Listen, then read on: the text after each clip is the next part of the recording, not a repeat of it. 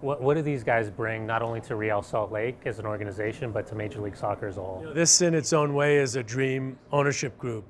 The perfect local owner who has done such terrific things as the new owner of the Utah Jazz, and obviously one of the more successful tech entrepreneurs in our country. And you add David Blitzer and his experience with the NBA and with the NHL, and now 6 international football clubs. The combination of the two is can add enormous value for fans of Real Salt Lake, but I think it's going to add a lot of value for Major League Soccer, adding a whole new fresh look around our board table, something that's very important to all of us.